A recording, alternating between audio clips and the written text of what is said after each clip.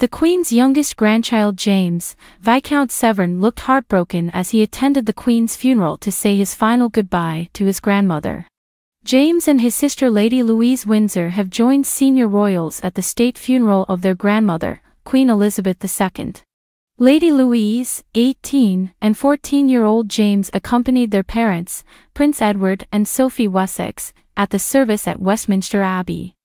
Louise and James showed maturity as they joined their older cousins at the Queen's funeral, as they sat together with Beatrice and Eduardo. Prince Edward and Sophie Wessex's daughter looked emotional as she wore a black dress and headband, while a smart-looking James looked down at the ground in a black suit and tie. The Queen's youngest grandson looked devastated during his grandmother's farewell service. Fortunately, in a moving moment, he was seen being comforted by Princess and son-in-law Mike Tindall. Pictures show the former England captain resting his hand on the back of James, his cousin-in-law, as they walked close together at Westminster Abbey. The 14-year-old was also seen sitting alongside his mother and sister Lady Louise as they joined the rest of the royal family at the funeral. During the service, Zara and Mike sat in the front row, alongside Zara's brother, Peter Phillips, and Prince William, Kate Middleton and their children, Prince George and Princess Charlotte. The funeral comes after Zara Tindall joined her cousins for a grandchildren vigil around the Queen's coffin as she was lying in state at Westminster Hall.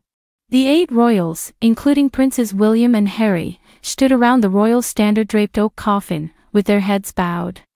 Mourners filing past slowed almost to a stop to look upon the younger generation of the royal family as they stood in the spotlight, united in grief for their grandmother but maintaining their composure, just as the Queen was famed for, throughout.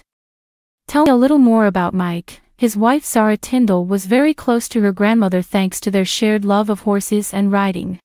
Zara once said, "I curtsy to her every time I see her. The thing with my grandmother is she is still my grandmother and she's very approachable, but she's also from an era where that was how it was done." Mike has also spoken fondly of his memories of the Queen, and they were often seen chatting at engagements. During an interview with The Telegraph last year, Mike praised the Queen and described her as an amazing woman. He said, "I can only say how kind they've been to me, and how welcoming they've been to me since joining the family. And how they've made my family welcome. I've always felt part of it, and I think that's down to what an amazing woman the Queen is. They're a fantastic family." The Queen was often seen with the Tindalls at racing events and have been photographed chatting and joking at Royal Ascot over the years. Back in 2019, Mike made the monarch chuckle when he showed her what he was hiding under his top hat at the annual event.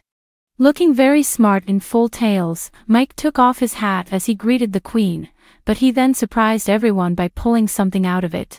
She looks a tad unsure at first, but after he makes a quick comment she starts to giggle and Princess Beatrice does the same. Mike later explained what happened to royal expert Camilla Tominey, revealing that the item was a gift for his daughter. "It is a chocolate hat that I am taking home for my daughter Mia," he said. "I was given it at lunch, but it is really annoying to store in a pocket, so I decided to put it in my top hat instead."